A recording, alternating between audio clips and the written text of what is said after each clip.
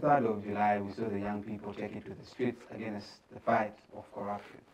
What we noticed was peaceful demonstrators who took it to the streets, but then they were met with brutal force from the police. And tonight we're discussing the state versus the people. Are there winners? Are there losers? Joining me to discuss this very interesting conversation is a panel of distinguished ladies and gentlemen who will help us unpack this conversation and put into perspective what the young people feel about this very pertinent conversation. I'll just begin from my extreme right to my immediate right, and then we can immediately start the conversation. Danita, you're most welcome. Thank you so much, Drake. My name is Turiho Danita, and I usually am a concerned citizen. Now I'm an even more concerned citizen, so it's lovely to be here. Lovely to have you too as well. The only gentleman on the show, of course. Yeah, thank you so much, Drake. My name is Ian Agaba. I'm a co-founder of a Better Life International organization. That essentially means that I'm advocating for a better life. Thank you. Thank you. We're very happy to have you here, founder. Yeah. Founder. All right, thanks so much. My name is Denise Ayebare. I am just a Ugandan and African holding a Ugandan passport. So that essentially means I'm a Pan-Africanist and a climate justice activist. I can see the earrings speak for itself and the dress code entire. So that just speaks volumes. So you just look at you right now, you can definitely tell. The future of Africa. Definitely, it's bright. Agenda 2063. All right, let's begin the conversation. I'd like to begin with Danita. You've been on the front line. All of you have been in the front line, but Danita has been greatly involved in trying to solicit for money to help bail out most of our colleagues who have been held hostage in most of these detention centers. I don't call them because some detention centers are actually not provided by the law in our constitution. But let's bring us up to speed, Danita. Give us context to this conversation because we're looking at the state versus the people. So what is your perspective to that conversation, or to this particular conversation? Well, what is my perspective to this conversation? Let me just start by saying this is a conversation we must all be involved in. Whether you be in whatever capacity you can, you must all be involved in. On the 23rd, a number of us, majority of them young people, my age mates, students like myself, took to the streets to decide that because they were against corruption, a legal constitutional protest. They were curtailed, they were bundled up in cars, and they were taken off to detention centers. Some of them were taken, majority of them were taken to CPS, majority of them to Ginger Road, and they were brought before courts and they were remanded to Lizura. So over the course of the next week until 19th, we're going to see a number of them come before courts. Yesterday, about 14 people were granted bail, so that's a great thing. But what bothers me about this situation, and aside from the fact that this was a legal protest, like this was an entirely legal protest, now they're being charged with common nuisance.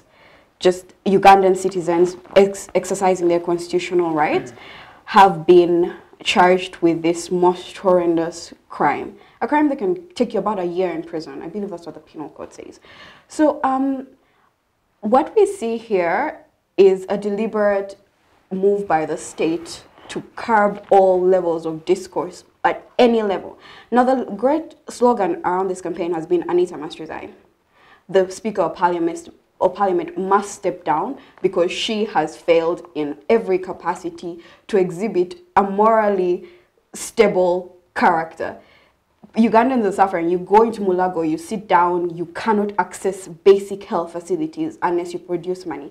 You are there, you're covered in blood because you've been brought in by for an accident, and you cannot access basic healthcare facilities. And yet we have this lady wearing clothes, one outfit, $17,000. I do not understand how it can be done. I do not understand how Ugandans are expected to sit down and accept all this being done in their faces. So the question is, the whole thing that this thing was encompassing was just Anita must resign. A very logical demand given the circumstances and state of affairs.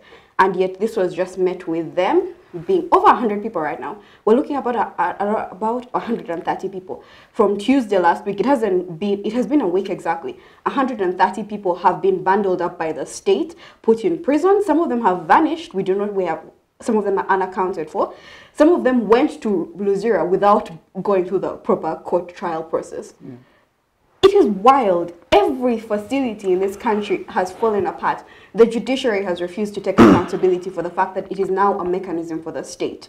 The parliament has gone quiet. Last week we had the speaker say the plenary has gone on hold until, I've forgotten the date exactly, but plenary has gone on hold. Until 30th. And yet that's on recess. 30th, Yeah. so that's about today actually. Yeah. As soon as the protests happen, they decide that the speaker decides we're gonna curtail all means of expression in this country.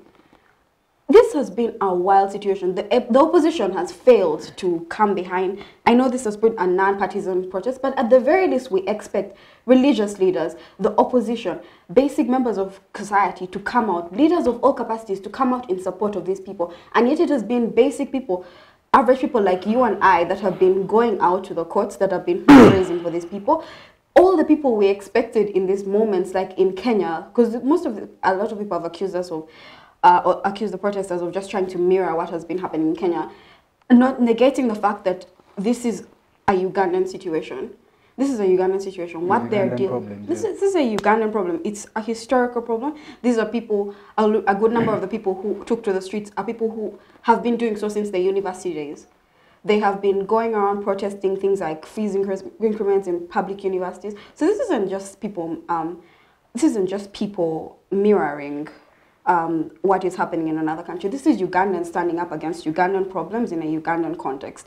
So let us not minimize what they're doing by saying we are trying to mirror Kenya. We're not trying to mirror Kenya. We're trying to address a Ugandan problem. And it's very disappointing. I have been completely dumbfounded by the level of silence I have seen. There have been accusations that some of these gentlemen have been sodomized in prison. All the anti-homosexuality activists we have been quiet. Later on in the show. I see you're pumped up for the conversation. It's irritating. I know, I understand. Denise, just want to bring in before I bring in my brother. Legally speaking, the Constitution, the document, I will just refer to it as a document now because the state has decided not to abide by it. The Constitution, when this current government came in power on 26th of January 1986, Museveni made a very remarkable and historical speech. The problem with Africa is leaders who overstay in power. And then later on he also made comments that power belongs to the people. And if the people decide and are against something, you must respect it as a leader. 38 years down the road. The same person is curtailing the rights of young people who are peacefully executing their freedom of assembly and association under the Constitution in Chapter 4. The people that he refers to as his grandchildren, or Bazukulu as he usually says, are against what his government is propagating in terms of corruption. The same people that he goes ahead and holds them hostage in prison are peacefully demonstrating without guns, without any ill intent, but just for a better Uganda. From the perspective of the law, but also as an activist, I'd like to pick your insights on this conversation, primarily centering it on the legality of the young people taking this to the streets and telling the state we're tired of corruption. All right, thank you so much, Drake. So a couple of things to first address even before we go into the entirety of the law, what it says, and how individuals should have their rights to protest peacefully. I think I never used to believe the statement that power corrupts, but I think Mr. President has become a real definition and a real example of that power corrupts individuals, yeah? So I think our problems, this entire corruption, probably march to the parliament, expose the corrupt, curtails all the different things that have been happening in Uganda. When you look at individuals that cannot be able to afford sanitary, let's say sanitary pads, all the girls out there that cannot afford this, yet you have ministers buying cars they never get to drive. You have speakers being gifted cars that they never get to drive. You have them saying, oh, we are bringing you free education, but they can't afford to take their children to these schools. They tell you, oh no, listen, we are going to give you these kind of roads, but they can't afford to drive on these roads because they don't get to fill the potholes.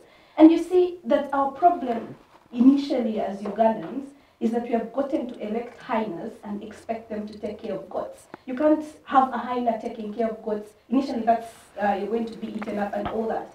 So now the issue of young people protesting, and we have seen a couple of protests in the past, walk to work, we have seen most of them. But I think as much as we have the online discussions and we have all these trying to use our means, even technovation, one of the things is that as young people, we need to do what we do on social media, yeah? Because on the build-up of all the pressure that was on social media, when it came to people marching to the parliament, there were very few. There were very few as compared to what is on social media.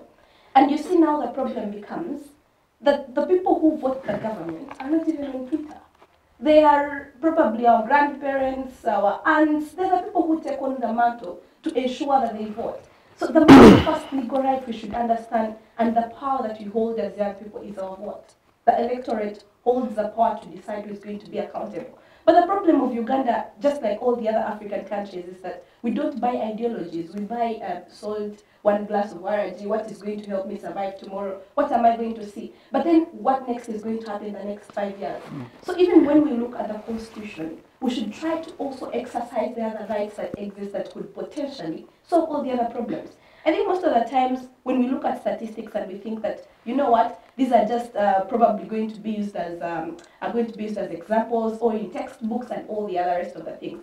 Every person out there that speaks, whether it's a minister, whether it's a commissioner, they're definitely going to quote, oh, Uganda is made out of 73.2%. Can we see that reflect in like the voter before even I go into maybe Article 7, Article 29, all these that legalize protest and show that bail should be availed to these individuals. I think the most powerful thing that we should recognize at the moment is that we hold the power to choose the leaders we want. If I'm probably going to vote for the corrupt officials, they're going to be there for 5 years, and all those 5 years I'm going to be screaming, oh, corruption, I'm going to be screaming, oh, healthcare, I'm going to screaming education. But the point I decide to go down there and vote, I registered in the voters registration book.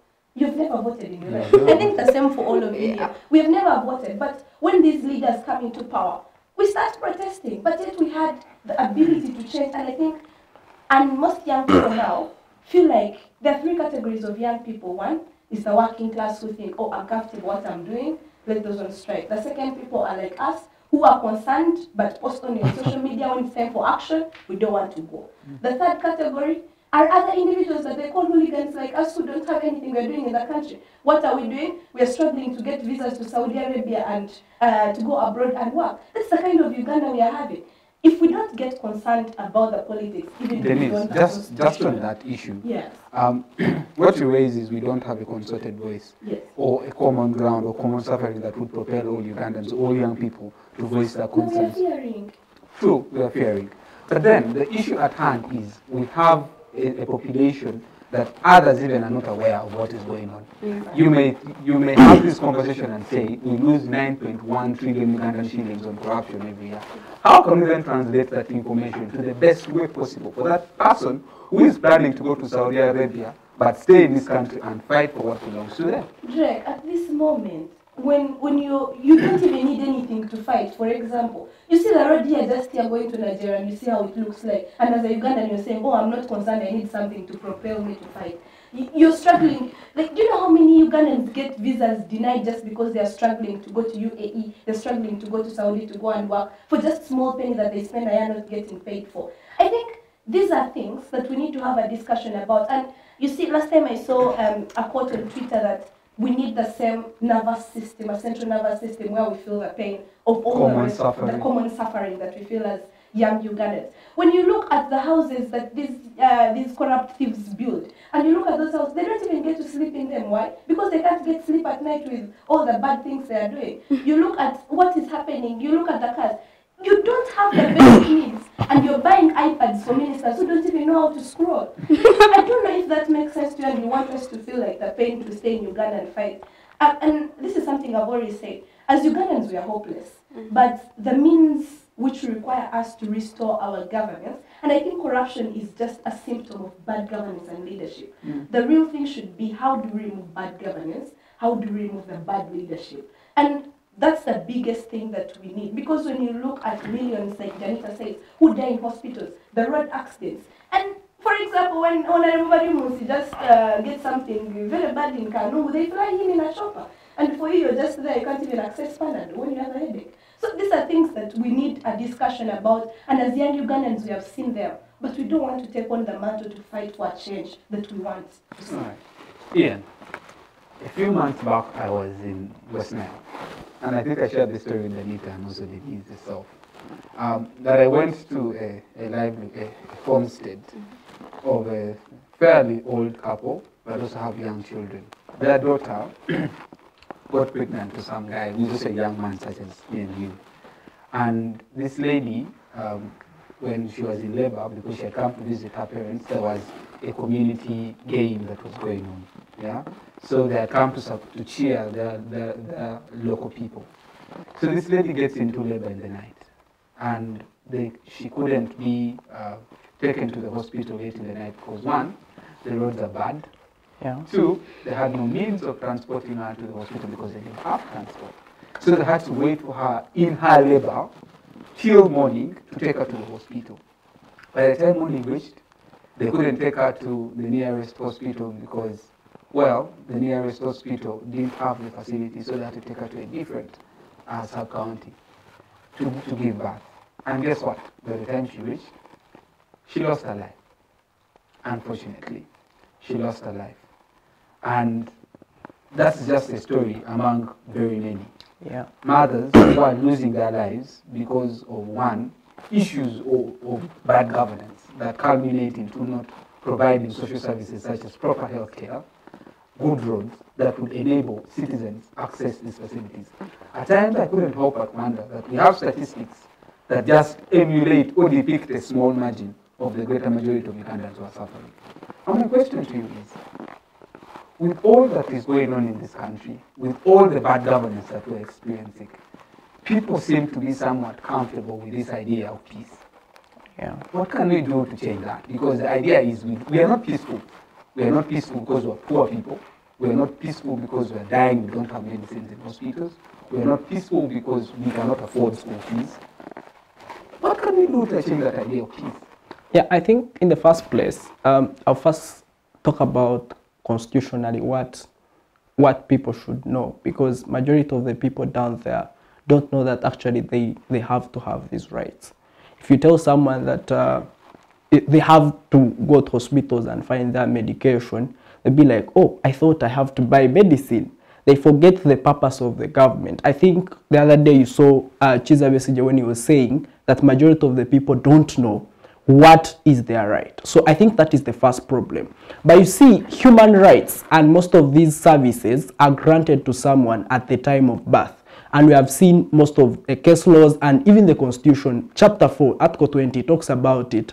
Nakaziba versus Attorney General, Tinyefuza versus Attorney General. A lot of cases have been able to talk about this issue, that as long as you're on earth, you have to access these services. So I think in the first place, what we need to do as Ugandans, for us that have been able to attain education services, because in as much as we are saying that we are peaceful, you need to also understand that there are various people down there that have not even gotten a chance to study.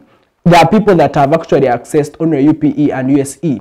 The reason as to why General Museveni has banned course units like political science, course units like deep studying political education is because he doesn't want the people to appreciate what is happening on ground and what they should actually be having.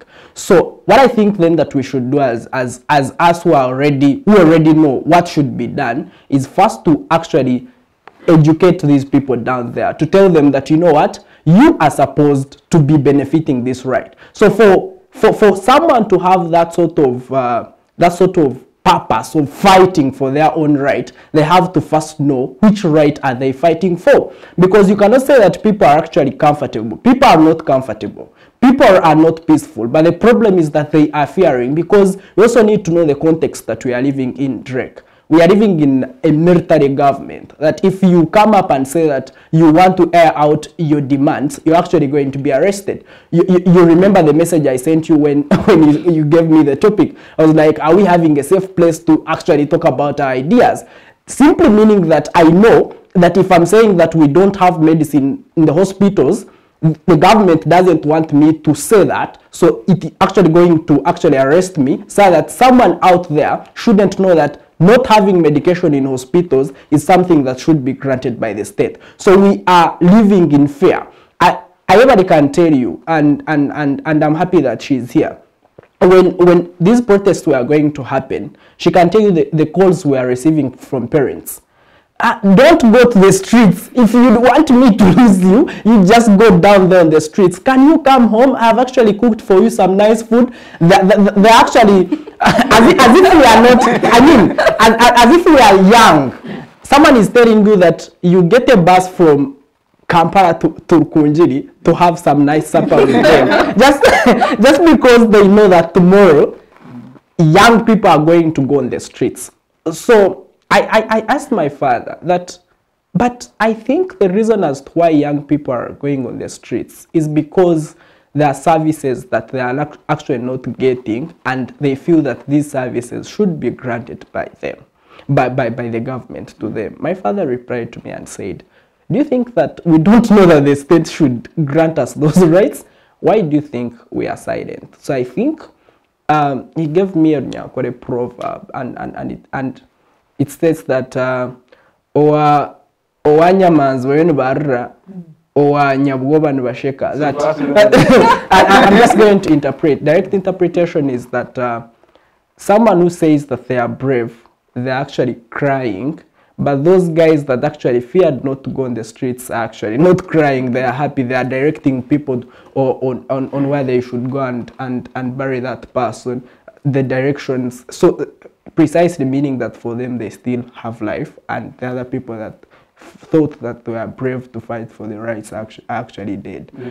Yeah. Yes. And those who are not brave survive. Exactly. So the whole idea is, he told me that sometimes the only peace that you can get is you having a life, because they realize that the government is not going to change their mindset and their narrative. All right. Rhetoric, Danita. What does peace look like? Rhetoric. What does peace look like? Does peace look like the idea that his father fronted to him, that for those who are brave will perish and the cowards will live long? What does peace look like, honestly? It's something I'm trying to figure out. Does peace look like staying in captivity and accepting that what is bad, we just eat whatever is bad, and we forget that there's actually good that the world has to offer? Not just, personally, this is a very personal conversation. Yeah, me too. It's very personal. It's very personal. I went to a UPE school in primary, St. Peter's Primary School here in Zambia. UPE. Okay, it's partially by the church. Not the kind of UPE we know. But, no, it's UPE because students, pupils who study in this school are from the barracks, and they paid the fees that people in UPE schools pay. And the kind of education we got, I think it was okay, because I am who I am because of that as well. Yeah? But let us put this into context of people who are in Ajumani, Yumbe, Rukunjiri, people in Karamoja, who are not, who are getting that basic education, but that basic education actually isn't basic. From that perspective of education, leave that on that. Health. All the health facilities, go to northern Uganda, Ulu Referral Hospital, people are sleeping on corridors, no beds, no medicines. Yeah, but then we front this idea of peace. That's why I ask, what does peace look like? Is peace living in captivity and accepting that you need to suffer, but then because you're so-called peaceful, because there's absence of war anyway, you're peaceful, so enjoy the suffering and live with it like that? Is that what the state wants? I'll now conclusively ask, the state has the people that are winners, that are losers. You know, I think in the short term they would have us I think in the short term, there will be winners. Those who will benefit from us not being able to access basic health services, those whose money that is being channeled into, you know, whose accounts this money is being channeled into. So there are those people who are, you know, at the whim, they are flying out. At the whim, they're throwing the most luxurious of parties. At a whim, they're just distributing money like it's just simply the air we breathe. Those are the people who would have us believe that they would benefit, or would have themselves, they're deluded enough to believe that we'll benefit. But make no mistake, if Uganda falls or when Uganda crashes, we all crash with it. No matter how much money you have in. We witnessed this in COVID. And I think we all need to reference COVID as a period to realize that no amount of money is going to save you. People would go with the highest amount of money they had, bribe their way into a hospital, attempt to bribe their way to an oxygen canister, and they couldn't. Those with the highest amount of money could not access an oxygen canister because we failed to construct hospitals to provide even the basic health services. And in that moment, they understood. Of course, they are forgotten because somehow as Ugandans, we have a very short memory.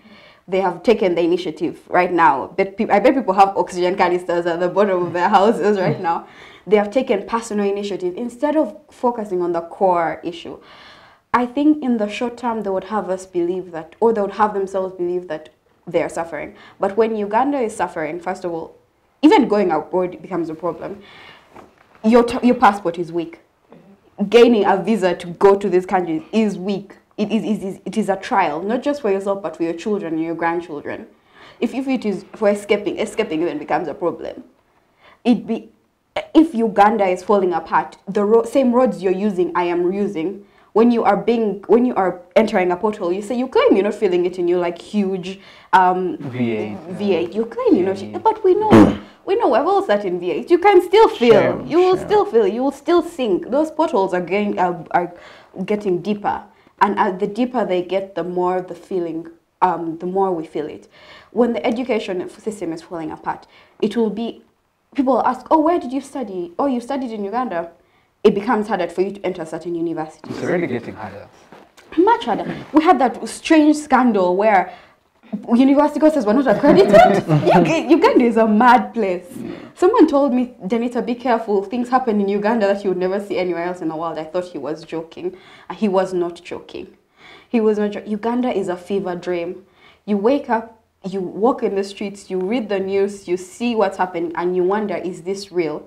Am I going to wake up one day and this is not reality? But it is reality. There is no one who wins in this game, and I think it is imperative that we understand it. History has shown us time and time again that the moment you as a leader decide that your country is not worth it, that your people are disposable, that every system in your country can crash and fall apart, you will crash with it. 10 years from now, 5 years from now, 3 months from now, you will feel the effect. It doesn't matter. Time is an illusion. It will all come to pass.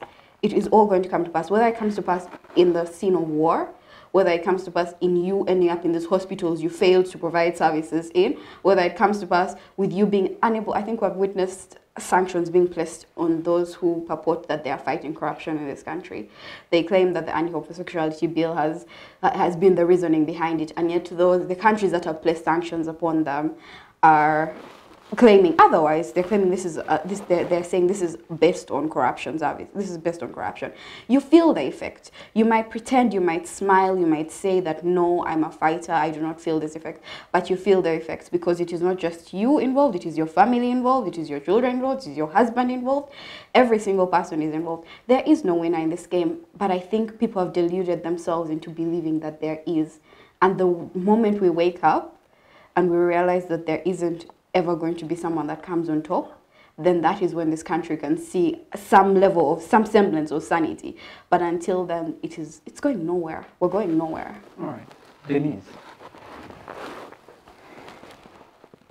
This conversation is depressing. It's quite emotional. The older generation are arguing that we are copying Kenyans, the Gen Zs in Kenya. Bullshit.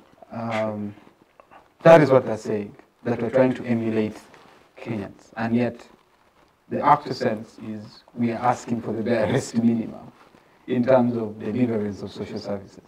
Yeah? And that is something that they fail to understand. They have come up with allegations that they are funded, the people who are pushing this conversation are foreign funded by foreigners who are pushing homosexuality.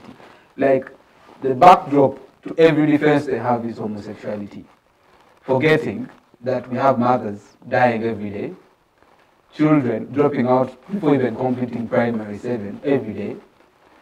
The quality of our education declines every day. And those that even study don't get jobs. Thank you. And the issue, the only defense they have is homosexuality. These are people funded by homosexuals. Ugandans are the same people who have a lot of fun. And we need to accept that human beings have this mechanism to easily adapt to situations. Trauma response. But it's terrible. I just want to use your activism skills, Denise, because I personally I wanted to convince people to understand the idea behind this activism.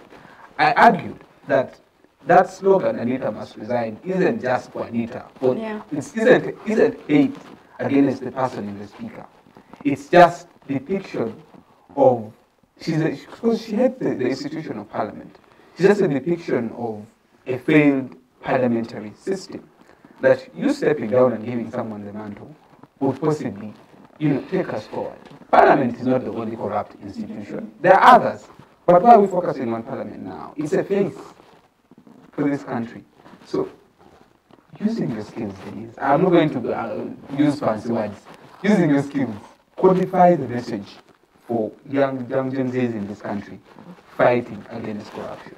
Drake, the first thing is that this government is very shameless. 42 trillion of your budget is funded by foreigners. Now it's being funded by foreigners, and you're saying probably Gen Zs are being funded by which foreigners? You crushed the CSOs. You chased out almost all the NGOs that existed, and the civil society is crushed in Uganda. And you're saying young people are funded by foreigners. Who are these foreigners we don't see? If they are not... And where's the money? Exactly. Where's the money? Where is the money? We don't feel it. Like, because I think if we felt that we had this money, we'd probably be driving V8s on potholes and not feel them. And I think it's very delusional for the president or his front homosexuality. I think that's a weak card. Every time you can't come because I'm fighting homosexuality. Why has it Pastor Semper been curtailed, or why has it Pastor Semper had everyone auditing him and saying he's against homosexuality? Because I think now they're using it as a tool to continuously curtail Ugandans to find a reason for their failures. Because now if you can't justify your failures, and now you're demonizing people who are trying to bring them out and canonizing probably the corrupt officials and thieves, it becomes very problematic. Because even the question you ask, Gen Zs of Kenya versus Gen Zs of Uganda, they are two different contexts and challenges. To an extent that this is the corruption you feel. Let's not even go far in hospitals or anywhere. To get to an office, you must leave an envelope there to be considered. For example, if I say I want my concept to be heard, probably they're going to ask, oh, so you're not shaking my hands. And these are things that happen daily. On the roads, the traffic officers, you see, you find taxi drivers and all that, they stop you, why don't you have a permit? And guess what? They tell you, oh, have you read a newspaper today? They hand you a newspaper with a what? With money. And this is corruption that is taking place even before we go to the bigger picture, the reflection of a country. We talked about UPE schools. When you know the reality that someone is studying computer, they've even never seen what a mouse looks like. When they are teaching them, they give them a stone and they tell them, this side is the right click, this side is the left click. And they're using a stone as a metric to study computer, which they're going to be asked to do. And in the 21st century, where you're saying, oh, you have a task force of people. That's all right. They have PhDs. We get it. They have PhDs. But this is a revolution for young people in a government where you're saying, in a country, oh, you're fronting statistics. Oh, we are the youngest. We probably must be the youngest population in the world. And you're saying, we don't even have the basic needs to access AI. You form task forces for artificial intelligence, and the people you're fronting, PhDs, yet they're very young people who are talented. Who have done courses. Who have done technovations, and you're saying, no, someone has a PhD or anything. I think this country, Mr. President should know that we are not blind. It's not that we are not facing these things ourselves. When you go out there on the street and you struggle to look for a job, because your parent probably doesn't have connection, the only connection they have is in the farm wealth creation. That wealth creation, you can't even move your products from one district to another because the roads are terrible. You can't even, business in Uganda, people would be rich. But how do I have a bus, the system, the road, the transport system? The bus that leaves Kampala to Kabad reaches the next day. You don't even have like basic transportation to say that you're going to have mobile. To Karamoja, you take 16 hours in Gateway. Gateway leaves at 1 a.m., you reach the next day 6 p.m. Denise, speaking of transportation, I'm going to use a personal experience. Can you imagine? I think I should be the person to share a personal experience with transport. Personal experience. No, guys, can you imagine that a domestic flight costs 130 Ugandan shillings? 130. Wait, to where? Yeah, imagine. No, not in Uganda. In some country I was in, from one city A to city B, I paid UGX 130,000 Ugandan shillings. And the flight cost, it was 130K. Wow. Francis, It's a bus. not a bus. No. Wait, 130,000 Ugandan Yes, in Ugandan shillings, it's 130K. Like, Wow. 130K Ugandan shillings. And these are systems at work. And, like, taking a flight in Uganda is a luxury. In some countries, it's a normal transport system. Now let me tell you, there are buses you bought. It dies on the road, they get a backup, it's dead, they don't have someone to make that guy have to wait in the morning. I think you look at this transport system, and Mr. President says, oh, young people are being funded by foreigners to do what? To buy cars or to use these buses that don't even move or anything. When you look at every metric of development, and you see NRM, the original NRA, whatever you want to call it, have fronted this narrative that, oh, we have peace, be comfortable. I think, like what you said, development should be beyond the presence of peace. And what we call peace in Uganda is not peace, it's silence. Because when you rise up, then that's when you know that there is no peace in Uganda. Because everything we are fronting, it's because of silence. It should be beyond the absence of war. If I go to a health center, can I be able to access Panadol? If I go, even the bare minimum, if I go to a UPE school, UPE schools right now, people are in news over corruption of these funds, people don't have buildings, and you're saying, oh no, people should not do what? Should not rise up because they are copying. Fun fact. Because Fun fact. you said Fun fact. I saw a video on Twitter. Kids marching. You know how those days we used to march singing songs that They are but singing right now kids Ozambi. are singing Ozambi. Now let me tell you. Next generation of Ugandans. And that's the generation we want to be concerned about all these things. I think we should understand that when systems fall, when I was coming today, Ian told me that when systems fall, we must be bad people because we fall with it. I told him no. There should be people who stand up for the right thing all the time. Because just because systems are falling, and as a young person, I am probably corrupt because, not I'm comfortable, because I'm benefiting from corruption, yeah? Maybe I can be able to access all these things, I can be able to do this and that. But that's like only 1% of the Ugandans out there. I told you, do you know what people sell? Do you know what people do in downtown? They are selling money for money. You come, they have 10,000, they get 2,000 from that money. And that's an economic activity in Uganda. Or they are probably selling key holders on the road. The entire day, your job is to sell key holders and those jumping dolls. And you've started. And surprisingly, And they are KCCA, being funded by foreigners. KCCA will come and tax them. and then Take your supplies, take all your stock. They will justify the demonstration not to take place because you step on people's tomatoes, who they chase out. Not the right. Let me just bring it here. Ian, Yes, please. voice your, just voice away, like whatever you feel, just say it. I just can't express myself right now because this is more personal. But on Twitter we have this trend that is where the president wants us. when he talked about children singing Ozambi, that is where the president wants you. That he doesn't want you to talk about important issues that are actually affecting you, but he just wants you to concentrate on Ozambi, go in parties, drink, die. Yeah, it just doesn't want you to start questioning them. You see, when you talk about homosexuality, when they say that we're actually being funded by homosexuals, this month we actually saw universities from abroad. Most of them were actually holding their graduation ceremonies. 90% of the leaders that we have here had their children studying from those universities, and they could actually fly out and you know, celebrate with them, including the first daughter. So what does that mean? It actually means that for them, they tell us that if you're in contact with whites, they're actually going to teach you bad traits of homosexuality.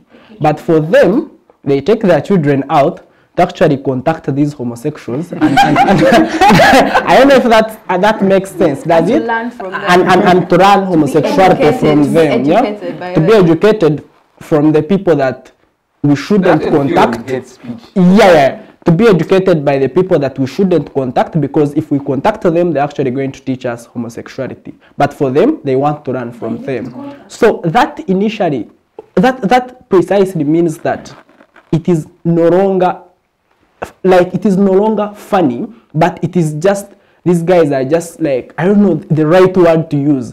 Someone just saying that for you, you can't reason as a human being. So what we have to do is let's just tell you that you shouldn't do this, you shouldn't do that. So I think me as a person, I feel that as youth, as young people, we need to tell the government that we're actually seeing what they are doing, so that we are fools. I told you when my father called me, I told him that it's not that we are still young, that we can't see what is happening in this country.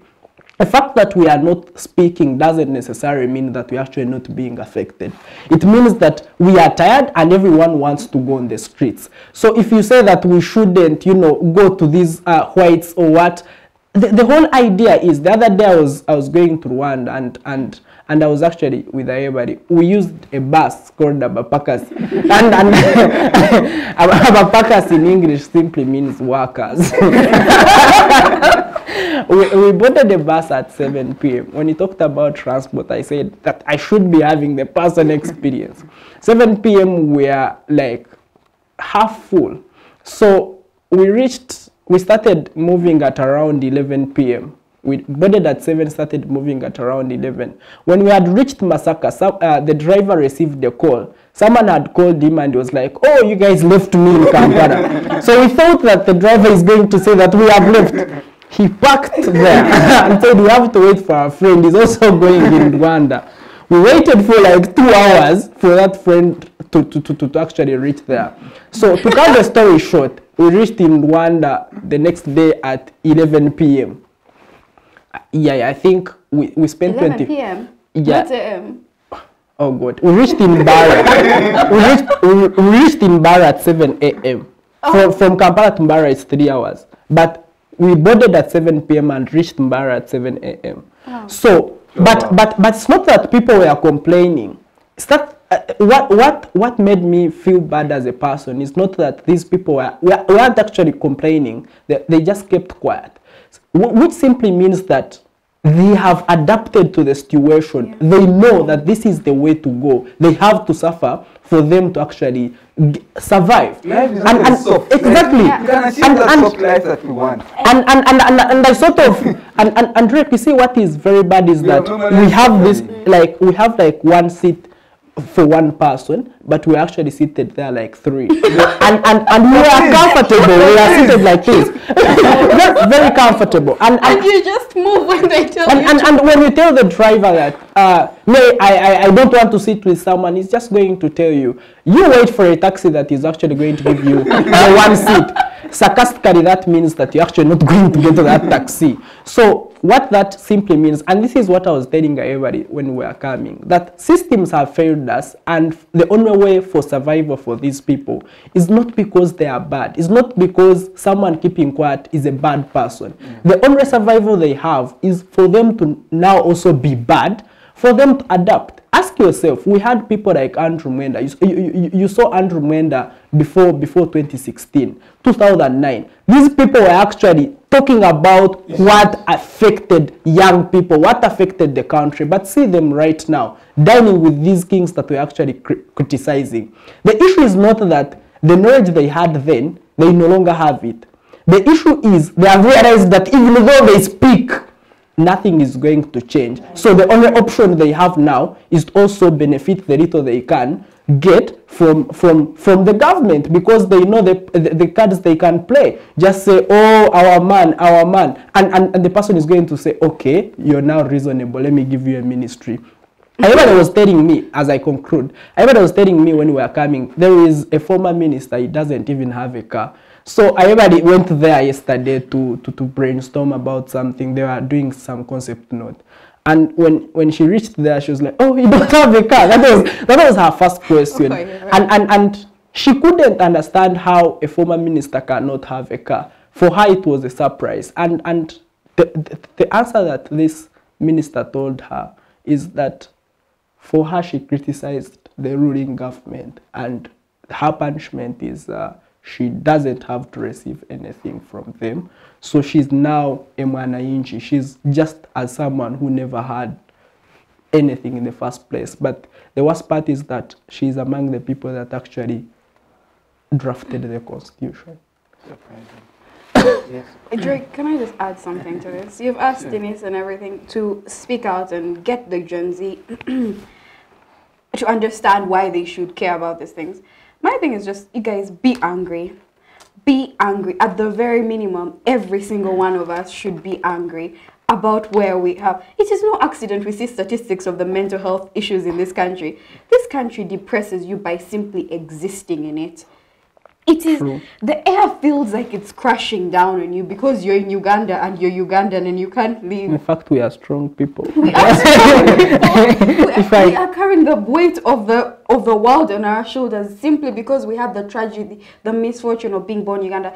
This last week, people have accused me of being overly emotional in my discourse regarding this. They have told me, oh, Danita, calm yourself. You must not be reactionary. Be reactionary, because the things that are happening to you deserve a level of reaction that is radical. That is radical. How I wish a couple of Ugandans just even go to countries like Kenya. That's what I was saying. Just go to Kenya and see what the system looks like, even with the issues they have.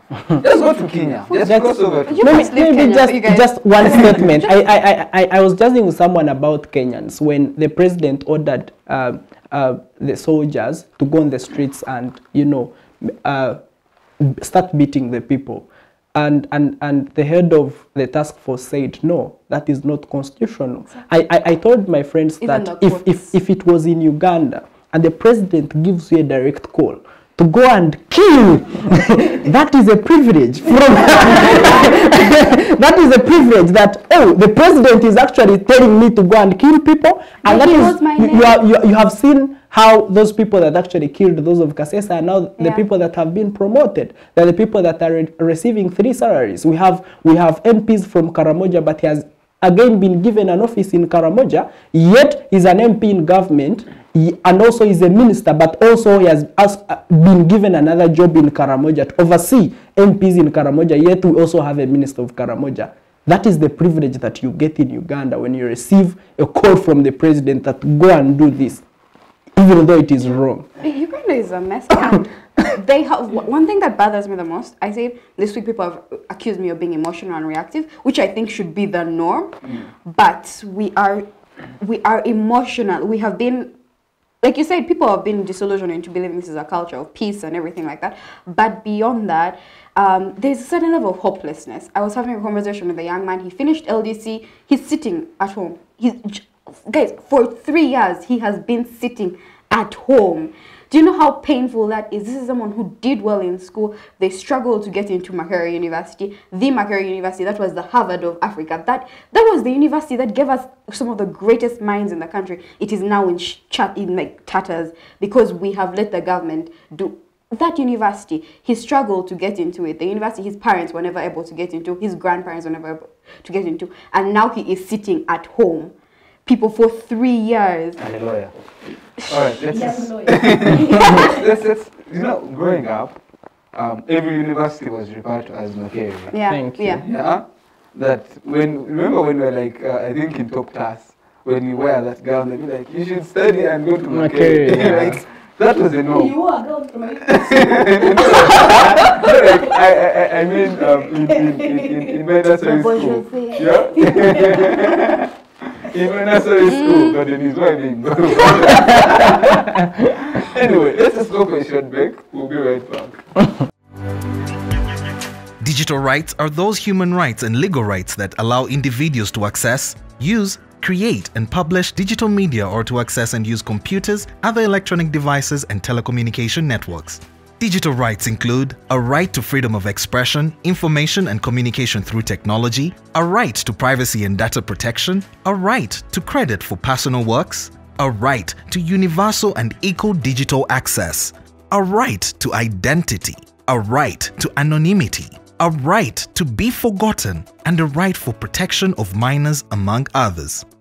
The state's digital rights are frequently violated through various unfair actions, for example, blockage of websites and social networks, theft of credentials, unauthorized use of people's data for personal gain, privacy intrusion, online censorship, arrests and intimidation of online users, internet blockages, and the proliferation of laws and regulations that undermine the potential of technology to drive social, economic, and political development worldwide. It is hence every citizen's responsibility to respect rights of other digital users and to speak out or report to the responsible parties when one's rights are violated.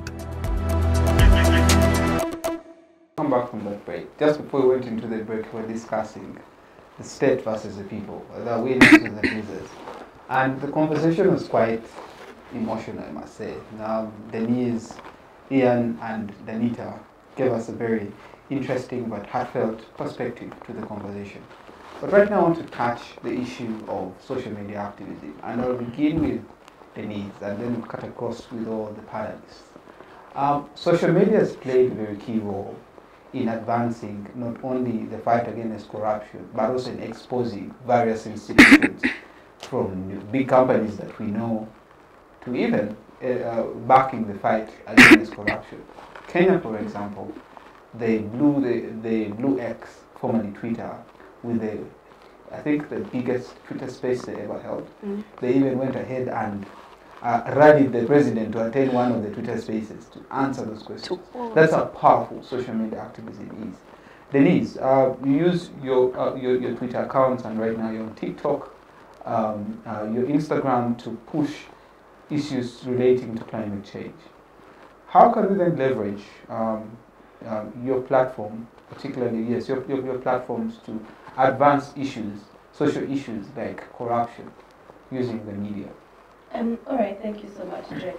Even before we go into social media activism, the problem in Uganda is that you have people not accessing electricity. You have 12.5% who cannot be able to afford data. You have people who are based in rural communities cannot even have access to a smartphone, yeah? The bare minimum in the 21st century to have communication. And even when we do social media activism, I think in Kenya, it has been revolutionized where everyone is probably active on their TikTok, social media. As compared to Uganda and Kenya, we'll just make a comparison. In Uganda, we are probably having trends of Ozambe, yeah? And in Kenya, they're having a trend about probably speaking to power, comrades power, comrades this. And that's the real difference that happens in Uganda and Kenya. But social media activism is a very powerful tool, and that's what I'm going to talk about. You see, most of this awareness, even march to parliament, even expose the corrupt, I think you saw how much it worked for the road pothole exhibitions, and they were able to fill up most of the roads at the time, yeah? So, these platforms are used to create awareness. The first thing is that you cannot fight for what you don't know. If you're able to know that there is corruption happening, how it is happening, where it is happening, you're empowered with the information to actually do something, to take an action. As compared to probably when you don't have any information, you just start scrolling your TikTok, seeing Ozambe, scrolling your Twitter, and all these things. So as Ugandans who have large following, we need to interest ourselves with things that affect us as young people. Because if I go on a famous TikTok page, I want to see what I need to understand, what is happening in the country, what can I fight for, as compared to probably having trends. Musicians, and these are people who are largely quiet. I think you've seen how they're called out. Most of the musicians, they have a large following on social media, TikTok. They're influencers, but they only want gigs. And probably Ministry of Agriculture is hosting something. I don't even know if Ministry of Agriculture hosts anything. you go on, you have a, okay, like all these things. That's when they want to influence for money. But when things affect us, there is nothing that you want to post about. You don't want to tweet about anything. There are some people who have Drake. You post a status and 700 people are already viewing it. Like, use your WhatsApp, every social media activism that we can create to make sure that that information reaches everyone. But again, now this is the biggest problem. Beyond social media activism, most of the voters are not online. Even right now we are crying corruption, we are going on the streets. When it comes 2026, you will still vote that corrupt leader. Why? Because it has not reached the ground. Yeah. So we need to ensure that beyond social media activism, we actually have a way of empowering. It doesn't necessarily need to be a rally or a campaign. We have these small conversations. We have, is it the dormitory hostel? You have those conversations you have all the time with your peers and all that. That's how you create awareness. That's how you make people politically aware. Because even as we struggle to make ourselves let me just relevant, briefly interject there. Yeah. There is still a divide with the so-called elite youth. There are those who are barely concerned with what's going on, and there are those that are concerned. There are those who argue that this move of fight against corruption will not achieve any cause, because you know what? Many Ugandans are not involved. It's only a few who are fighting. So why should we even be bothered? They are interested in posting maybe on Snapchat, on TikTok, and they are fairly comfortable because they think they're, getting the barest of minimums to them, forgetting the reality. Now that's what I was talking about. There are those comfortable young people that are benefiting from the system that don't want to fight the system. And I think that is what is pulling us down as young people. Because those are individuals that access boardrooms. You cannot fight a system from outside the system. Those kind of elite youth that are able, Drake, you're able to attend a conference, Jewy, Africana, the next day you're where. Those are the young people that have the platform to speak out for the majority. But when they reach there, you know what they say? Oh, we commend Mr. President, we commend the government, we commend what? You're appreciating what? Corruption? Thieves? And you find that these are discussions that the people that represent us are, oh my God, I was so disappointed even in most of the youth representatives. For example, you just come and you go to retweet and say, if it was a patriotic cause, I would have joined. What more patriotism do you need to fight corruption when people, in Western Nile, Honorable Nyamto, people don't have electricity. They have been crying this for the past 30 years. And then you come and say, if it was a patriotic cause, I could have joined. And these are people you expect to represent the majority of the young people in prison, who are struggling with education, struggling with jobs. You don't even have the bare minimum to compete on a global level technology. Like, you can't do anything as a young person. So beyond social media activism, I think we need to have, also as young people, to have people who represent us efficiently as compared to what we only do on social media. So beyond that, then what happens next? Okay. Yeah, beyond that, what happens next? I think, in my opinion, I would look at, first of all, leveraging on social media. We have very many young people who post maybe things that make them happy, trends that don't really add value to the growth of this nation, which of course they have every right to. Everyone has their rights to, their digital rights, which they are free to do whatever they want. But considering that we're in this situation, the status quo, whereby the roads are terrible, electricity in the northern parts of Uganda it's a luxury. It comes, they'll tell you we shall have electricity from today from 7 p.m. to 5 a.m. So the next day, and it's a normal situation, and people are accustomed to that. And yet, Kenya, that buys electricity from us at a cheaper price, have their power zone. And this is a country that produces its own electricity. Yeah. Look at the education, like basic things. How can we get young people all joining this cause to push for what is rightfully theirs? That social contract that we argue. I think in the first place, young people need to adapt to what is going on. You see, most of the young people today, I just want to first give you a story. Back then in high school, you'd be having like your friend and he tells you that, bro, we shouldn't read, yeah? Let's just go and sleep. At around 3 a.m. they wake up and go and read. And this is what is happening currently. I was watching a video on TikTok. There is a guy called Opio. So he went on his status and he was like, we have to march today. We have to kill these guys. We have to show them that we want our rights. Then he later slept. So the whole idea is that even when we are on social media and we are advocating for our rights there, it is not enough. It is not enough for you to just post on your status and say that we want this. I think what is enough is for you to now go deep down there and mobilize the people that don't know that these rights actually need to be given to them. Another example that I can give you is that, as Denise said, most of us, when you get an opportunity to talk about the government or to actually advocate for the rights the government is not giving you, you end up actually commending the government for the good it has done. Just because you also, as I said, systems have failed. So even if you question this government and say that this is wrong, you know that you're not going to get your chigate the way you people term it. So what you do is now to actually dance to their tunes, for them to actually give you that sort of job, for them to actually give you that sort of money. So I think the problem with youth, that the problem that we currently have is that people are actually surviving.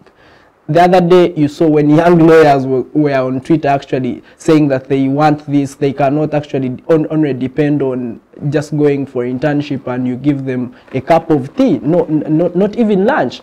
And one senior lawyer came up and said that, but what does it take for you to actually be patient for 2 years, yet you have been suffering for your entire life? You need to be patient for more 2 years of suffering, and after suffering for those 2 years, you can actually also start earning a salary. So what does that mean? It simply means that they are saying that accept the suffering, adapt to the system, so that when you also get a job, you also make other people to suffer. So most of the people are actually surviving.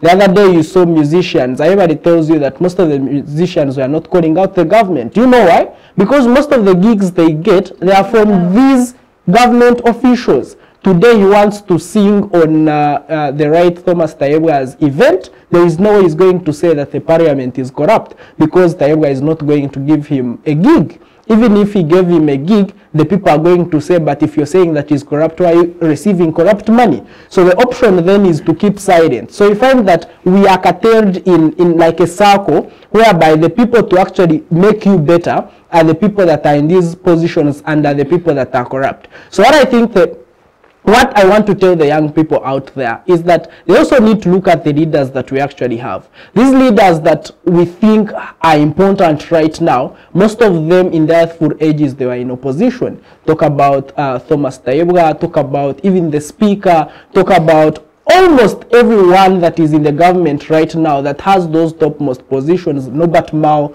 Those guys were in opposition. And what am I saying? The government can only see that you have value if you are able to critique and criticize and show it what it is not doing right. You coming out and telling the government that what they are doing is wrong does not necessarily mean that they are going to kill you, as most people out there think. So I think then the youth should understand that we need to come up collectively, fight for our rights, and because we are the highest percentage in the government, we are the highest percentage in the country. So that precisely means that if we are like 1 million people on those streets, even the soldiers could not actually fight us. Why? Because they don't have the manpower. Even the cells could not accommodate us, because there are few cells, and even the size of the cells cannot accommodate more than 100 people. So I think the problem is that we haven't mobilized ourselves to know that we hold the power. We haven't mobilized ourselves to know that we can change the government, and we also haven't mobilized ourselves to know what we want to fight for. Today, Drake, we have seen most of the youth leaders that we have. Today they are on Twitter saying that, you know what, we have to fight for this, we have to fight for that. The next day you see them with Kanos dining with them. Then the following day is like, oh, Kane is a good person. The other day he launched this and that. And the other day you were saying that this is a bad person that ate government's money. So what message are you sending? So I rather think that it is not just up to us to tweet but our actions always speak louder than our words. Because today, Drake, I'm going to say this. Tomorrow, if you find me in a yellow tie dining with kings and I see you, I'm like, man, you see, that was a gig. So if we can all come up together and know that we can be a solution to this government, and if we also understand that we are the future of this country, then I think our actions should be better than the words that we actually say. I think maybe for purposes of discourse and guidance, this move is non-partisan. Whether you're yellow, you're green, you're red, we're all affected by corruption anyway. Yeah. And what many young people, I think I'm going to speak directly to the cadres in the various parties. It's not a move that is partisan. Corruption affects all of us, irrespective whether you're no parent, a DP, and that's what people don't understand. That's something they should understand. But also the youth leaders that, right, first of all, like who?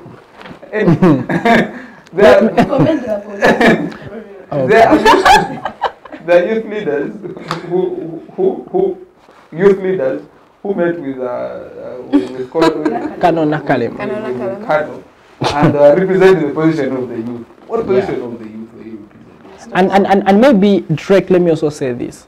The other day you saw the National Youth Council come out with a statement commending the police, and it was until most of the cabinet members on the National Youth Council table, the council members, they associated themselves from the statement. What does that mean? It means that even the representatives we have don't even consult their members to come up with a collective decision. It means that right now they are taking power in their hands. And that is what the government wants us to do. It wants you to do just one decision as a person, not asking other members, because they want to bribe that lead person, okay? Yeah, and it's because of the gig. And it was until the council members called him out that he had to change the statement. So it entirely means that the problem we have as youth right now is that even if you get that particular office, you don't want to work with the members that have been elected to. You just want to say that I am the head, I'm the chairperson, therefore what I decide is what goes. And if you say that now the youth are failing themselves, what do you want the elder people to do for us? They'll be like, but you have youth leaders, what have they done? The other day you saw what Nyamutoro tweeted. She said that if it was a patriotic movement, she would join.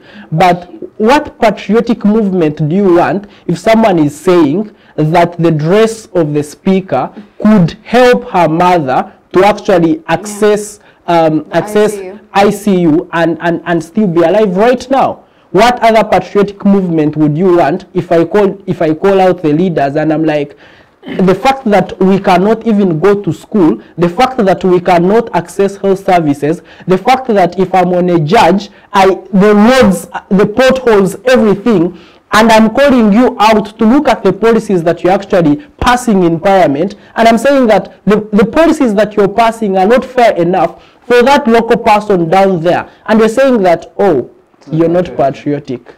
And for them, lastly as I conclude, and for them they think, because if you analyze that statement very well, they're like, she was like, the youth are not patriotic and that's why the police didn't join them.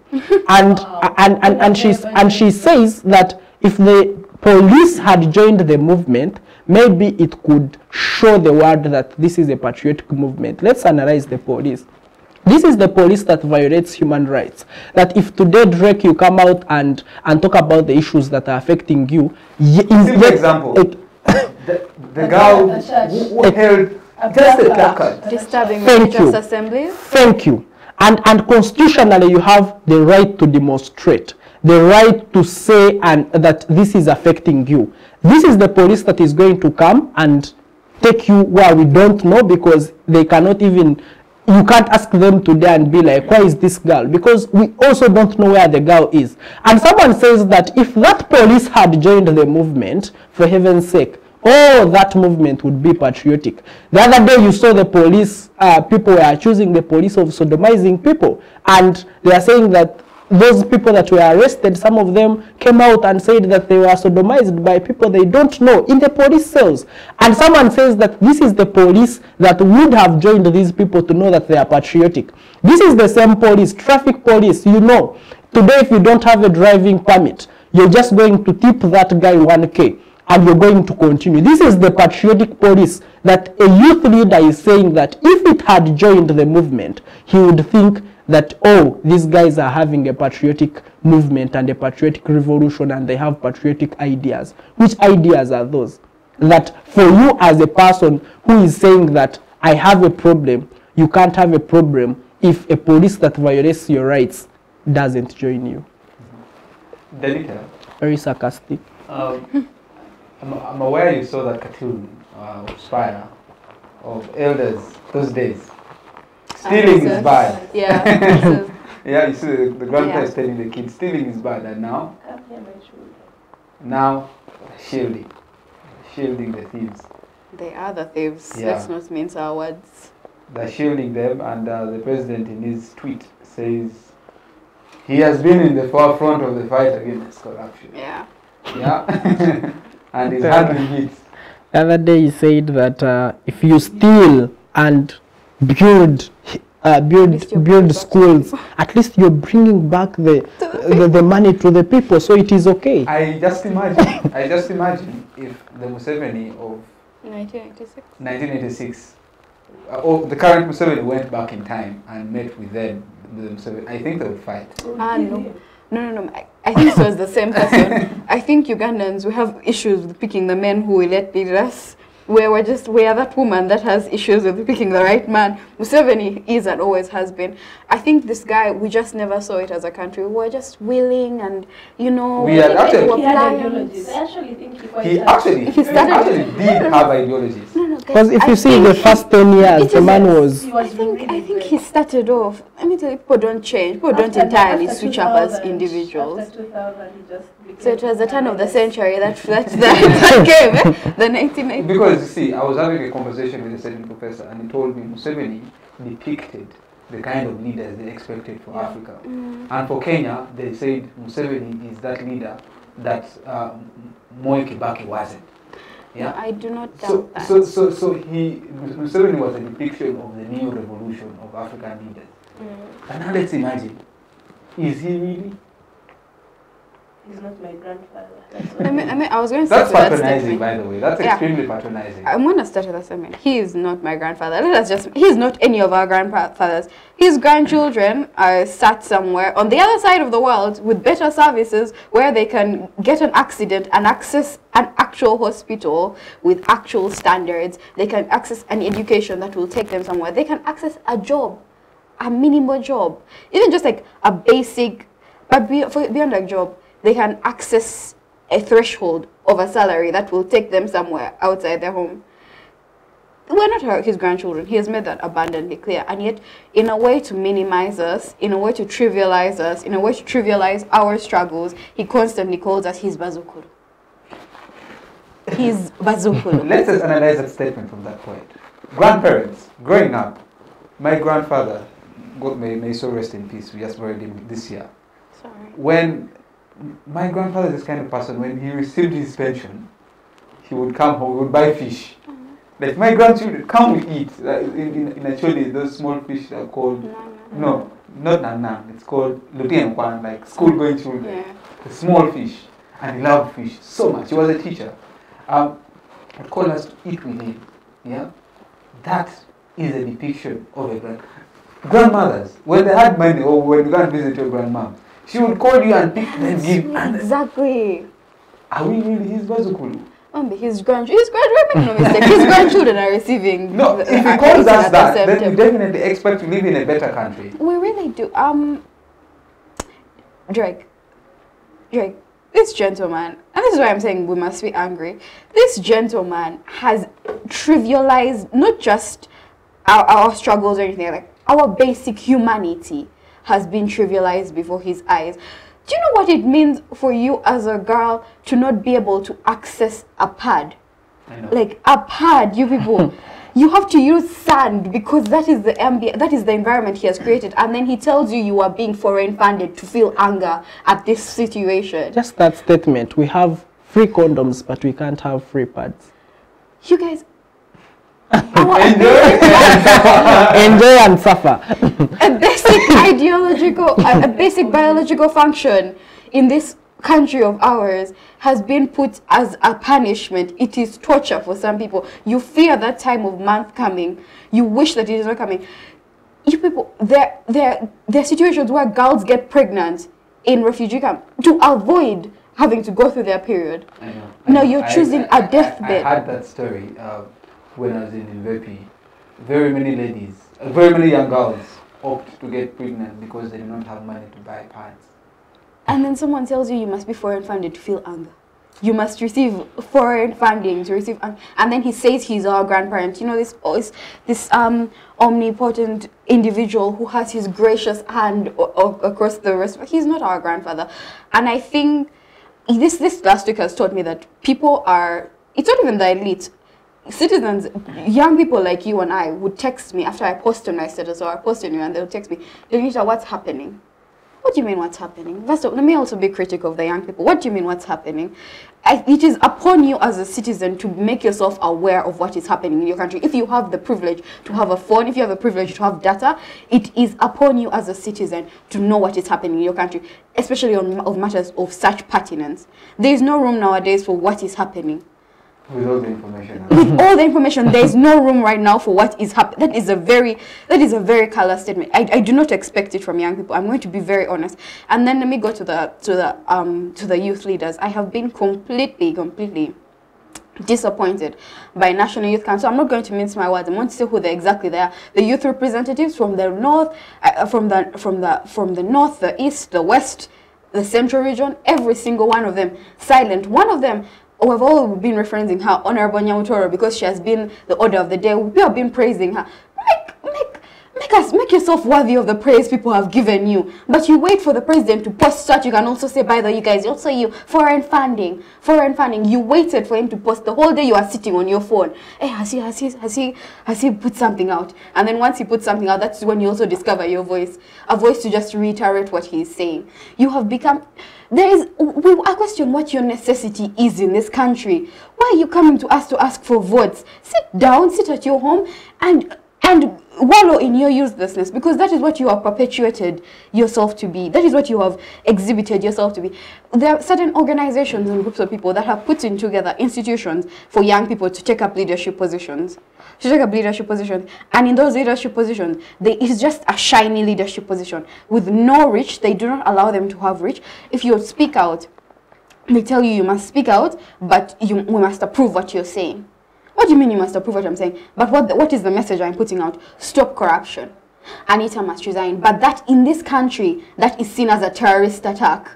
That is seen as a terrorist attack. To say stop corruption in this country has been seen as a terrorist attack. We have organization. National Youth Council has been an absolute disappointment. An absolute disappointment amidst what is happening in the country. Initially, they started with their statement. Now their leader has started making it seem like he's also being personally attacked. People are in jail.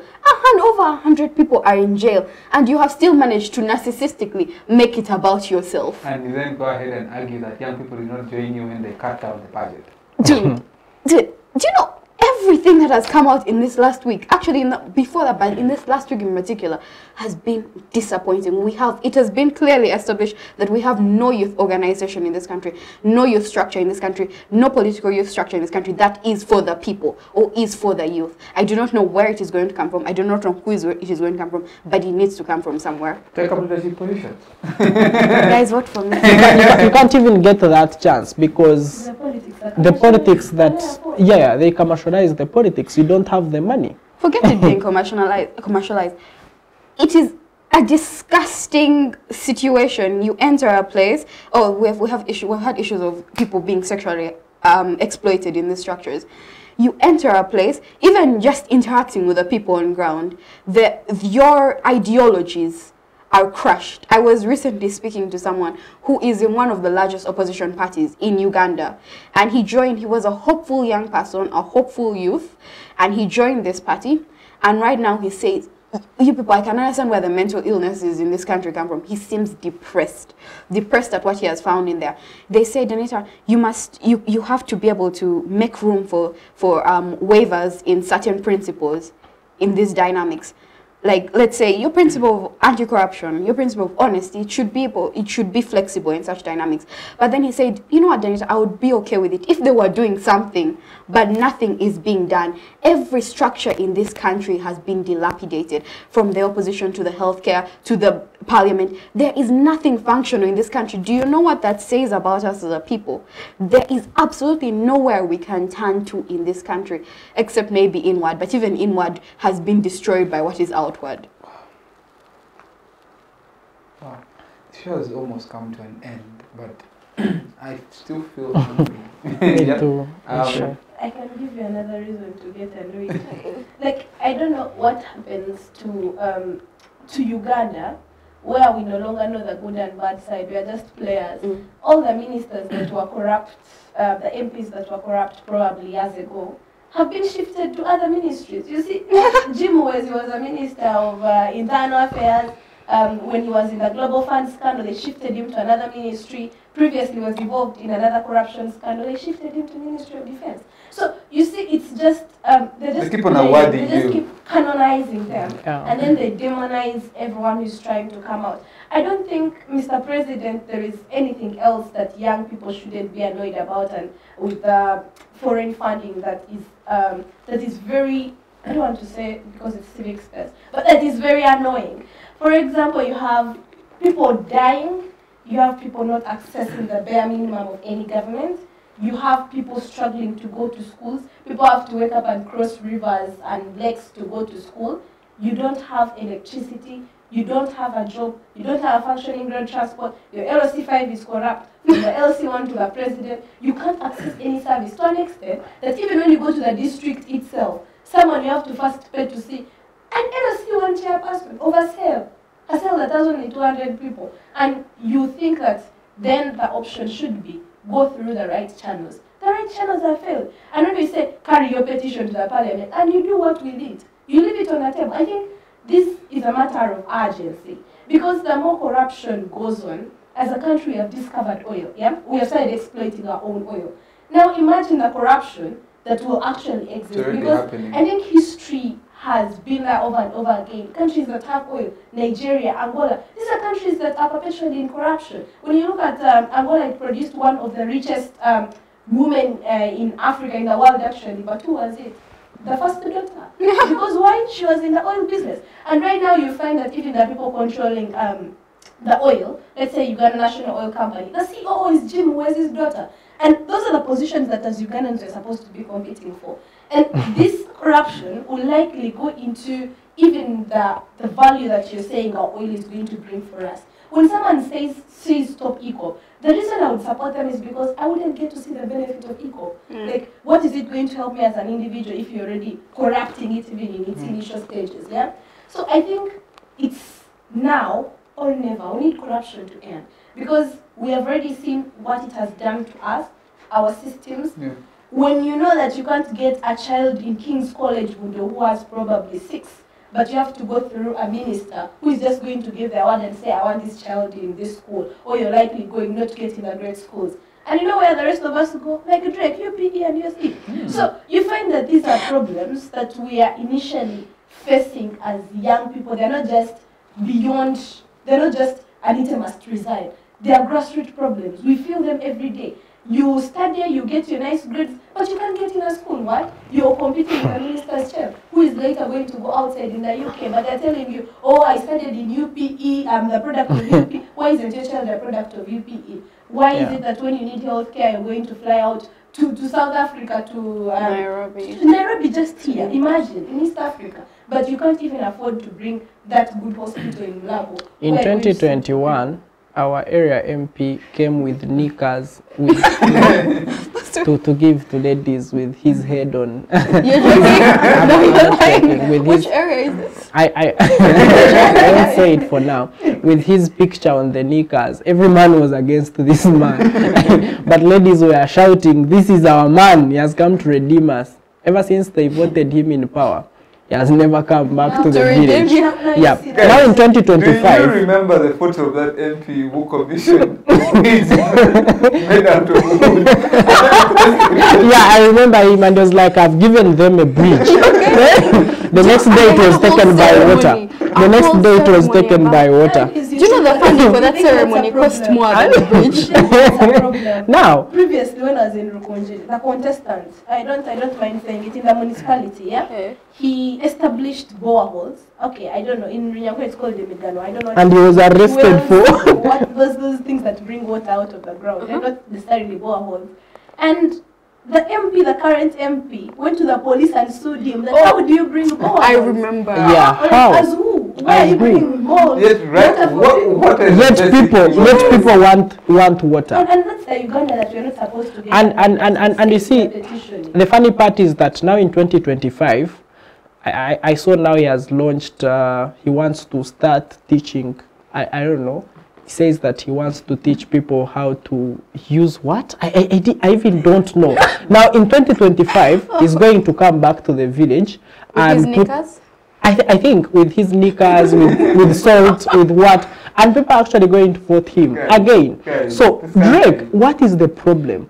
Is it that people don't see that they are being manipulated? Do you guys, what is the problem? Do you guys remember? I was contesting to be a good president, you know that. You didn't have money, that's the problem. And I didn't have money. And I was independent, and someone would tell you that you can be the greatest leader we have ever seen for this campus. But man, you don't have something. You give us 1K and we win. And man, I can tell you that the votes that I got were the people that believed in me. And I had like half of the votes of the university, but I couldn't win because in the evenings of the election, that's when that's when things stand. And I couldn't. Everyone who was singing AI for good started singing the name of the other party, and I was like, what is happening? By the end of the day, the bottom line is that for you to enter the system now, it looks like you have to play the cards of the system. People don't understand what is happening. Like, I always question people, can't you see that you're being manipulated? That someone is going to give you a nick and you vote them? So, what is the problem, Drake? You're talking about all these things. Do you remember? Let me just make you guys more angry. Remember the news that they used billions of Ugandan shillings to teach people how to drink coffee? Yes. Do you know, every day in this country there is a scandal. Last week, Remember what? casino. Remember the rat the rats scandal? that vanished. Yeah, But how do you open 18 billion to. I would say, how do you open up? You guys just last week. Honestly, like an embassy in a casino, and you're saying the consignment were shares that came, and then you're allowing them to be shipped in, and then you expect us, oh, you're being funded by foreigners. Maybe one last statement. In my hometown, one of the contestants had been an MP for like I think 20 years. He's still an MP. Yeah, because she lost. She had been an MP for like 20 years, and then they asked her, "What have you done for us?" She was like, "I have built for you a prison." It is it is there. You're joking. And that is an achievement. Someone is saying, "Don't you have a prison?" You guys are joking. My area MP was put together for 5 years, was put in jail for that corruption scandal. And you people, when he was released from prison, 2021, he came back. And he came back, shamelessly. Do you know what it means to lack shame in this country? He came back to stand for the position. The only thing that saved us from this is that NRM refused. The people in NRM, you know, their own the primary. What is she saying? Ours, who was corrupt, when he came back, he was appointed. He was given a ministry, and he's someone that rooted the money for Chogam. For Chogam, the global funds. The Tasso guy. Yeah, that's the Tasso guy. So COVID, you know, a scandal where we were vaccinated with borehole water. Yeah. Yes, and compared to the vaccine that we're supposed to get, I think these are things that should make us enough angry. Not for the foreign funders, not homosexuality. So that card should stop. Our take home should be, what can we do to convince these people down there who are given salt, who are given 1,000, and they are again and they again cast a vote to this person that has done nothing. I think that should be our take home. what is that one thing that we can tell them for them to change? Because me as a person, I've tried. I always tell my grandmother that 1K is not enough, and then she will tell you that, but I can eat it and I wouldn't go and vote. So let me just take it because it is the only survivor I'll get from this person, because I know once he's in power, he's never going to come back. Even the genuine people are not actually accepted these days, because someone is going to tell you, but that is the same thing that Denise told us. How sure are we that you're going to be different? So when Denise comes with now a 1K, no, Denise becomes a better person. So our take home should be, what's that one thing that these people need to critically understand, that the problem is with us, the people who are actually voting, those guys that are manipulating us with small funding. Okay. Danita, you take home. Mine is that as the youth ourselves, before we go to the grassroots, we have failed. We have failed. We have failed to educate ourselves. But you can't have a phone, the same phone I have. You can't have data, the same data I have. And what are you accessing? What information are you accessing? You don't know what's happening in your country. You don't know what's happening in your neighborhood. You don't know what's happening in your homes. You don't know anything. You have failed. You have failed as citizens. You have failed as human beings. You have failed as people who say they desire more out of this world. And the world is going to continue punishing you for not educating yourself. Utilize your phones, you guys. If you don't buy a newspaper, it's okay. Data. You have data. The same data you're using to WhatsApp me. I beg. Go and also just people. This has been a disheartening experience. Completely disheartening. My one thing is that the youth, the elites, the so-called, by the way, you're not elite. Let me make this clear. You're not elite. You're not elite. You're one malaria case away from poverty. Like not even a cancer, not even a kidney problem. One stomach upset. One stomach upset away from abject poverty. Let me tell you, if your parents are away, and this should be a check for you, if your parents are away, if your parents lose their jobs, if your parents, if your guardian is not around, would you be able to go to a hospital to access on your own? Yeah. If you cannot, you have failed yourself by not educating yourselves. Let me just make that abjectly clear. Because this last week, I've been called reactionary, I've been called divisive, I've been called someone who is just, out for clout, because I have spoken. You need to give us on the man of prayer now. The messages are even coming through. Just after here, you find me. Yeah? No, but you guys, this has been disappointing. I am completely disappointed in the young people of this country. The four of us are sitting on this panel. We happen to know just slightly a bit more. I don't think I even know enough. I have learned so much from this panel. And that is an indicator that something is wrong. That is an indicator that something is wrong. Our brothers and sisters in Kenya and in the rest of the world are able to take the stances they have because they have educated themselves. If you sit on a border, you should be able to tell your border guy something new about what's happening in his country. If you go to a shop and there's a conversation, you should be able to contribute something new because you are in a position of privilege, however minimal that privilege is, and it is your duty, if you desire more out of this world, to aspire to educate someone, to aspire to know more. Guys, buy data and utilize it. If you can't take to the streets, take to your status. If you can't take to your status, take to your Twitter. If you can't take to your do something. You cannot just exist. You can't just exist. That's shameful. That's shameful. And when people like me speak out, either do not keep quiet. You guys, do not keep quiet, but do not come to us telling us that we're being divisive, because people we're angry. We're angry now, and that anger will find its place. Let me just say one last statement. Growing up, we used to go to churches, and our parents used to tell us that if you sin, God is going to punish you. Also, I'm also calling out to God. Why don't you punish these people? Because I mean, God is also silent.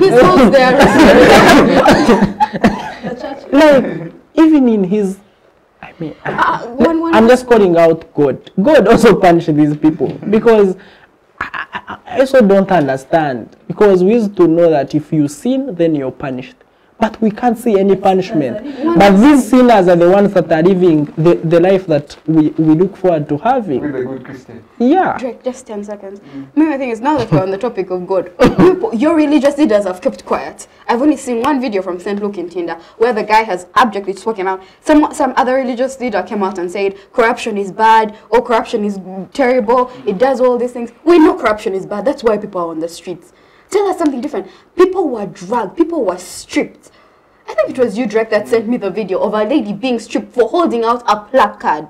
And your religious leaders, the people, the messengers of God, God the Almighty, God the Good, my God whose hand is everywhere, have kept quiet. What would you want Pastor Bujingo to say if his church is funded by the first son? What would you want him to say? You should have some shame. How about your religious leaders? Oh God. Denise. Anyway, my last words would be very few. If our forefathers woke up today for the independence they fought, for the dream to see a better Uganda, they would be met by bad roads, by even worse than when they were alive. Exactly. Sure. The education system has failed, the health system has failed, everything in the country has failed, and then you have the arrogancy of your ministers, of your leaders, who are literally going to drive on roads a one way because they are privileged. The politics of Uganda have become that when you go into a public office, you must be richer. Yet you're supposed to serve people. When you're an MP, it's not a job, you're serving people. But these are the richest people in our country. So these are things that should make you annoyed and know that you have something to do. When you go to your grassroots, please show up and vote. Because the next 5 years, 2026 to 2030, you shall be complaining about the same things if you don't vote. You people are saying about educating your grandmothers, your parents, but we're the largest population. If we voted right now, we could get the change that we even need, like further. But then that, of course, if you're not bribed. One of the presidential candidates said that he will never stand again just because he doesn't believe in elections. And that is an opposition leader that we believed in. And that's the last thing I'm ending with. Let's stop non-partisan politics, saying that this political party is largely going to be led by this particular ethnic group. I think, and that is what has largely affected the politics of Uganda, saying that this political party is probably for this. And when we come to elections, it becomes a show of those that have the largest number. For example, if you say I'm opposition, make it non-partisan. And that's why this struggle needs to be recognized. I'm not NUP, I'm not FDC, I'm not NRA, of course I can never be. It's not ANT, it's not anything. So how do I ensure that I am going to be able to have a non-partisan political party and doesn't become a show who has the largest ethnic group? And the last thing I'm going to say, do not elect hyenas and expect them to take care of goats. And stop being apolitical, you guys. It's in politics that your life and death is decided. Yeah, I've had it. Big interest in politics, guys.